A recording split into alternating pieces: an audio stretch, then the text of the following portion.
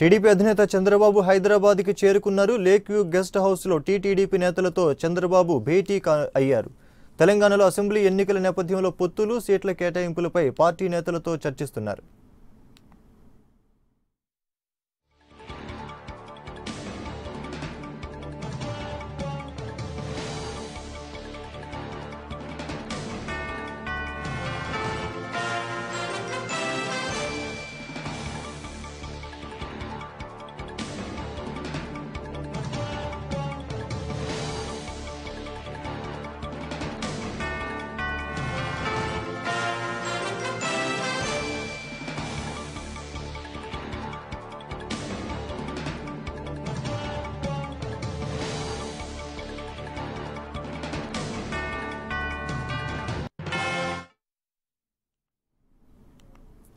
TDP అధినేత చంద్రబాబు హైదరాబాద్కి చేరుకున్నారు. లేక్ వ్యూ గెస్ట్ హౌస్లో టీడీపీ నేతలతో చంద్రబాబు భేటీ అయ్యారు.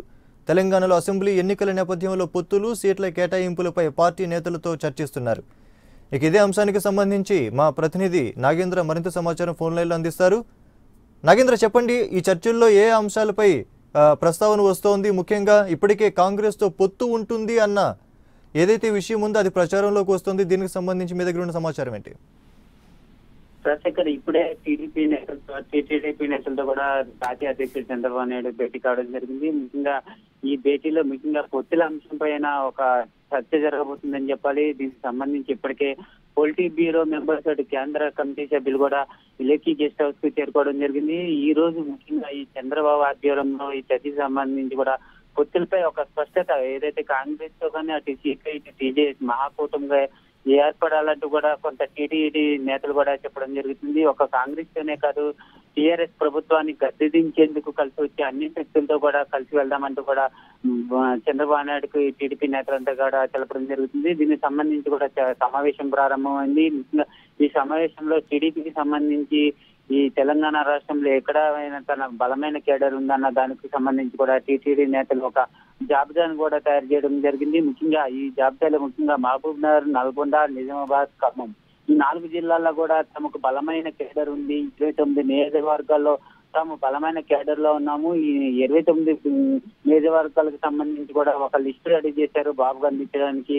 ఈ 29 నియోజకవర్గాల నుంచి కూడా ఒకవేళ కాంగ్రెస్ తో పొత్తుంటే ఈ 29 నియోజకవర్గాల నుంచి కూడా ఆ సీట్లను తమకు కేటాయించాలంటూ కూడా బాబుకి చెప్పడం జరుగుతుంది. అంతేకాకుండా ఏదైతే ఖమ్మం, మల్కాజ్గిరి ఎంపీలను కూడా వీరు కోరడం జరిగింది. దీనికి సంబంధించి ఈ చంద్రబాబు ముఖ్యంగా చర్చ ప్రారంభమైంది.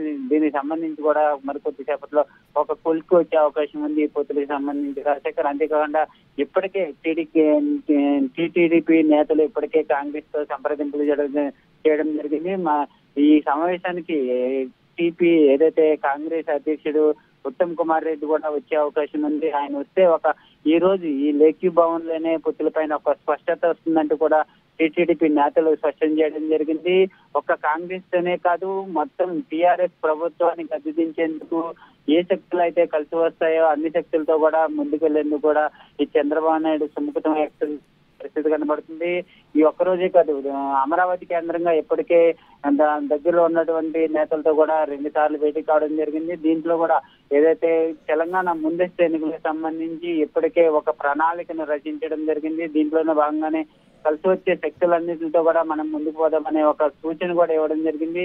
ఇప్పటికి దీనికి సంబంధించి కూడా సమావేశంలో ముఖ్యంగా దీనికి సంబంధించి కూడా చర్చించే అవకాశం ఉంది. అంతేకాకుండా కాంగ్రెస్ కి సంబంధించి కూడా మరికొద్ది సేపట్లో పొత్తులకు సంబంధించి ఒక స్పష్టత వచ్చే అవకాశం ఉంది. అటు సైడ్ నుంచి ఏదైతే టీడీపీకి సంబంధించి బలమైన కేడర్ ఉన్న ప్రాంతాల్లో అటు సైడ్ కాంగ్రెస్ కూడా బలమైన కేడర్ ఉంది.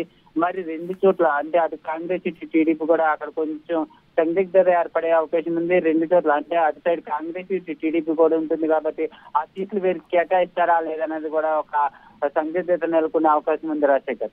రైట్, థ్యాంక్ యూ నాగేంద్ర, సమాచారం అందించినందుకు.